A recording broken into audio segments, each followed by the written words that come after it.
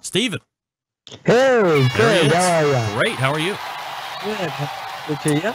Happy New Year to you as well. Sorry we missed you last month, and hopefully you had a enjoyable extended holiday and everything is well in the Raichlen household. Well, it was a very nice holiday. It wasn't actually much of a break because here in Reichlandia, I'm self-employed and I have a terrible boss, but nonetheless, it was a good transition. Good. Well, we're happy to have you back here in 2019 and looking forward to a bunch of great monthly visits as we've done here. You know, I was trying to put a number to it. Do you recall how many years we've been doing these monthly chats? I mean, has it been over 5, 6, 7 years maybe almost? It's got to be 4 or 5 Jeez. years anyway. I'm telling you. So Yeah. always appreciate the time here. So I wanted to ask you a couple quick questions here before we got into some of the other outline items that we had been talking about offline. In the second hour this evening, I'm going to be talking to a guy who has some type of duck meat supply company. And it's specifically, now I'm going to say a name, and I'm not missaying it because it's going to sound much like another duck species. You're going to think mallard, but it's not mallard. It's mollard. Okay. What about this duck? I mean, you have way more of an expansive palate than mine. I think we've shown that during the history of our segments together. I'm assuming you've eaten duck before, so where does that rank on your overall list of things to eat? Well, I love duck. I mean, because duck has a very rich flavor. The molar that you referred to has a gamey flavor, but you know, it's sort of, if you imagine a steak that takes wing, that's duck. I mean, it's like steak that flies. It's a dark red meat. It's rich. It's sanguine. It's fantastic, and I don't think many people cook it, but it's great barbecued. It's great grilled, and you know, let's make this the year of the duck. So is there a favorite way that you prepare it? Is it both of those, or if you had to choose one or the other, is one going to lead? Well, you know, the duck that you've seen me do on Project Smoke is a perennial favorite. It's a sort of sweet, salty rub made with salt, sugar, and Chinese 5-spice powder. The duck gets basted with sesame oil, and then it is smoked, slow smoked for about 2 or 3 hours. I like to serve my duck medium to medium well, which breaks the mold of France, you know, where I learned to cook. And then it gets what I call a pack rim or an Asian barbecue sauce, where you basically use hoisin sauce instead of ketchup. And that recipe is on barbecuebible.com. All right. Let me ask you another question here, because this is a term that has been thrown around for years. I've kind of stolen it from you, and in conversation with other folks, I use this term smoke roast. And I used it with a friend of mine the other day, and he immediately texts back smoke roast ? And I said, don't you know what that means? And he said, no. And I said, well, this is a term that Steven Raichlen, I think, has coined and been using it for years. I steal it from him, hence why I'm saying it to you now. So let me ask you to define smoke roast. So traditional smoking is done low and slow, right? About 225 degrees. It's the essence of true barbecue. Yep. Smoke roasting is done at a higher temperature, more like 350. It's what you do on a kettle grill, where you set a grill up for indirect grilling. Smoke roasting, it's indirect grilling at a high temperature, but with smoke. I'll give you an example. 2 nights ago, I cooked a chicken. We spit roasted it, but we smoke roasted at the same time. Handfuls of pimento wood chips on the coals, indirect grilling, cooking temperature about 375 to 400, pretty high actually. You wind up with a dish that has the crackling, crisp skin, moist meat of roasting, but a smoke flavor. So would you say from a temperature standpoint, and I've really tried to get away from definitive rules and guidelines anymore, Sure. especially here this year. But I mean, typically when I'm saying smoke roast, I'm thinking right within that range you said, to 375 to 400. But and I'll do that on a pellet cooker, obviously, because it's generating wood smoke, Sure. just because it's burning wood pellets. Sure. For me, that magical temperature zone is 350 to 400. Let's transition now to smoke, but something colder and with cheese, which is, by the way, is keto friendly. A cold smoking cheese is something that I have talked about. I've never done it. I've talked about people, or I've talked about it to people and said, hey, here's a contraption you might want to think about, this and that. But what do you know about cold smoking cheese, and do you like to do it? Well, if you actually look at today's blog on barbecuebible.com, that is the subject of the blog, written by my incredible assistant, Nancy Losky. And it's smoked cheese. Smoked cheese, I call smoke the umami of barbecue. It just makes every food taste better. And when you think about cheese, if you were to hot smoke it, you would melt it. So cold smoking is sort of required de rigueur in order to keep it from melting. Every imaginable cheese tastes better smoked. I mean, mozzarella, which I like to smoke with hay, cheddar cheese, which I like to smoke with hickory. You can smoke provolone. You can smoke Swiss-style cheeses, Gruyere. The whole key is to keep the temperature really low. Now, if you've got a smoker where you can actually set it up for cold smoking, meaning the heat source is here, and let's figure out how the hands go there. The smoke chamber is there, like Bradley, for example, sells a cold smoking attachment. Or if you have a smokehouse, you can do this. Or if you're working, let's say, on a Weber Smoky Mountain, you put your cheese on a rack over a bowl of ice. That'll keep the chamber cool. And then that's another way to cold smoke. There are devices like the Amazing Smoker, where you line it with chips or pellets. But the whole idea is you want to keep the cheese cold while you smoke it so it doesn't melt. Not to ask a potentially... By the way, if I may, go ahead. in my book, Project Smoke, there's a really cool technique from central Italy. It's called hay smoking, where you put cheese in any kind of smoker, mozzarella usually, could even be a kettle grill or a Smoky Mountain. A big handful of hay or straw in the bottom, you light it, the straw catches fire and burns out within 2 minutes. So you don't really have enough time to catch heat. You get a great flavorful patina of smoke on the outside of the cheese. So that kind of leads right into the last part of this question that I was going to ask. When you are cold smoking, is there a different flavor to the smoke than if you would be running at a 225 to even 350, where I don't know if it's a perceived cleaner burn or if it is a cleaner burn?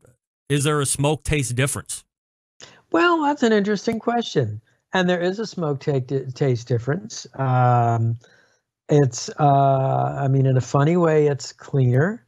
But I think another kind of important point is that the food is not cooked. So often when we smoke, we're both smoking and cooking at the same time. You're getting chemical interaction between the meat and the smoke. In this case, you're really laying a patina of smoke on the cheese. Anyway, check out Nancy's story. It's very well done. All right, barbecuebible.com is the place to go to check out that story. By the way, Nancy, local right here in Cleveland. Happy to have her. Thank you.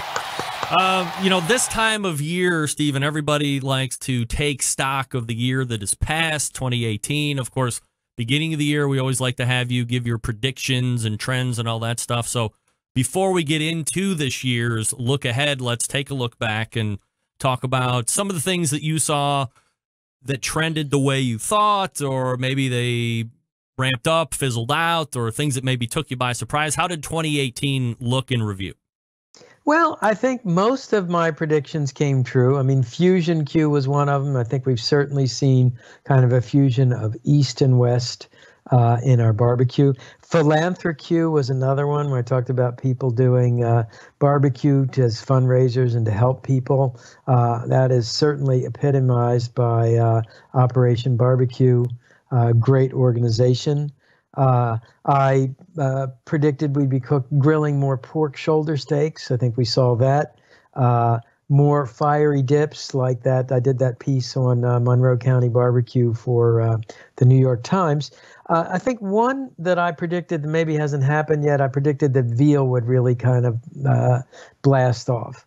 And I think veal is still very underappreciated, undereaten, but it's a terrific meat. I have seen in my Giant Eagle grocery store, which is, whatever version, maybe you're used to Price Chopper or Publix, maybe down in Florida or whatever, but that's our version of whatever you're used to. There is a noticeable increase in veal in the meat case, which was not there a year ago. in a Well, bunch there of you different go. ways. So my prediction was right. Yeah. Perhaps I even had influence on it. Strauss Meats does a terrific grass-fed veal. The veal's a wonderful meat. You know, it's a lighter in flavor than beef. So it really picks up smoke flavors, fire flavors, spice flavors. I'm glad to hear that. All right, so let me quickly ask you this. This isn't something that I had particularly thought about asking you, but as I had mentioned, my palate very narrow in its experience. I've had veal parmigiana, but I've not had veal otherwise. So is there a cut that I should go for immediately, and how should I cook it? Yes, Greg, here's what I want you to do. I want you to go to that grocery store. Yep. I want you to buy yourself a nice 2-finger thick veal chop. All right. I want you to season it simply with coarse salt, freshly ground black pepper, chopped rosemary, a little lemon juice, and extra virgin olive oil. Mm-hmm. And I want you to grill it over a wood fire. And borrowing a wood fire, throw some wood chips on your charcoal grill or place a couple chunks of wood between the flavorizer bars of your gas grill. And grill it until the outside is just seared and crusty inside, little blush of pink inside. Drizzle of extra virgin olive oil on top of it. I want you to do that. Then I want you to call me on my personal private cell phone number, which you have, Yes. and tell me what you think. All right. Well, I am now challenged. I will come through. No doubt about it. I mean, a beefy resemblance or a flavor all of its own? Flavor all of its own. Okay. Well, I'm looking forward to doing that. Any other trends that you saw come through, or I guess your general 2018 barbecue year from start to finish? Well, I had a fantastic year in barbecue. In fact, that was my January 2nd blog, was my year in barbecue. And man, for me, it started at Camp Brisket down at College Station, and eventually Camp Brisket. That was kind of the first step of research for my new book, The Brisket Chronicles, which is coming out. February, I was working hard and heavy on the Brisket Chronicles. March, they launched that Stephen Raichlen Grills Italy show, which was really fabulous. April, I don't remember what I did in April, but May, I was back at Barbecue University. June, I was on tour for Project Fire. July, we did the photo session for the Brisket Chronicles book. August, that was my month, well, not my month, my few days off in August, but we always do this annual beach barbecue in Chappaquiddick and Martha's Vineyard with some friends, so that was really fun. Yeah, it was a very, very busy year for me. You know, I go through the listings of stuff that you go through, month by month to hit the highlight. Noticeably absent appearing on this show every month. What the hell? What's a brother got to do to get a shout out? I stand corrected, and I promise next year's predictions, trends, it's going to be the monthly appearance on this show. All right, so let's go. You do such a great job with the show. I would think it's self-evident. Yes, well, ball busting is my specialty, so why not dole it out when I can? 2019 barbecue prediction, since we're starting to get into this year. What do you think is going to take us by surprise? And also maybe what did you see trending up at the end of the year that you really think is going to hit its stride into this year? Okay, great question. Well, I mean, for me, this is the year of the brisket with the new book coming out. And I saw 3 brisket trends. So one was brisket in places you never expect it. So you expect to find it in Texas and Kansas City. Great brisket in Brooklyn, great brisket in Chicago, great brisket in Portland, Oregon. Even in Paris, I had some great brisket. Really? So think brisket has gone global. Brisket 24/7. I'm thinking of the breakfast brisket tacos at Valentina's in Austin. Brisket noodle soup. That's kind of fusion brisket, also in Austin. Even brisket chocolate chip cookies in Austin. So all of those are going to be in the brisket book. Another thing that I saw that I'm kind of excited about, it's, brisket sort of low and slow, and the commitment of a half day is the mantra. Mm-hmm. Well, I found a restaurant in New York and another one in Los Angeles, Korean restaurants, where they cook brisket in exactly 1 minute per side. And I have disclosed the secret to doing this, but it's a really fantastic way to eat brisket. Some other trends, kind of speaking about Korea, I think we're still going to see a lot of Asian influence. One of my trends was sriracha is the new ketchup, and gochujang is the new chili sauce. Sriracha, that hot sauce originally from Thailand, it's everywhere now. And gochujang is a chili paste from Korea. It's made with chilies and soybeans and sticky rice. And it's just fantastic, slathered on meats, whipped into mayonnaise. In fact, in the Brisket Chronicle, there's a Texas-style brisket that's slathered with gochujang before smoking.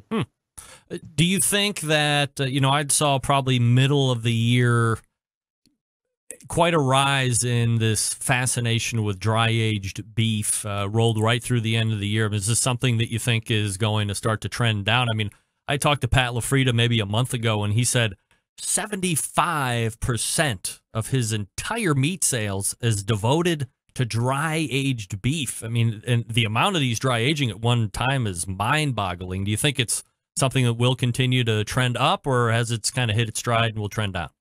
I think it will absolutely continue to trend up, as will Wagyu beef. And I think what's happened, is sort of on some level, steak is a commodity, and so anybody that with ambition and perseverance is going to want to find a way to distinguish their steak from the mass. And how do you do that? One, you do it by dry aging.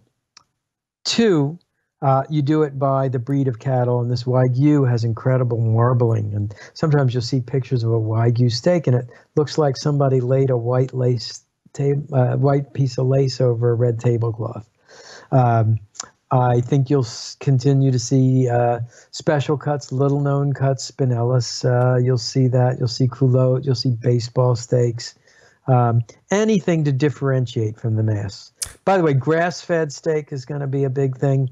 I also think that, this adage, I've been saying this for years, but where your food comes from matters as much as how you grill or smoke it.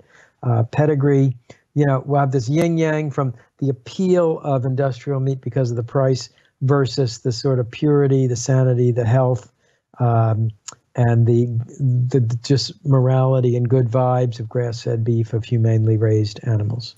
If you want to get the rest of the 2019 predictions, you go over to barbecuebible.com. If you want to see them here on this show, just tune in the third Tuesday of every month. It is Stephen Raichlen in his usual spot. Stephen, always appreciate the time. Thanks so much. Hey, thanks a lot. Great job. Happy New Year, everybody. Happy New Year. There he is, Stephen Raichlen.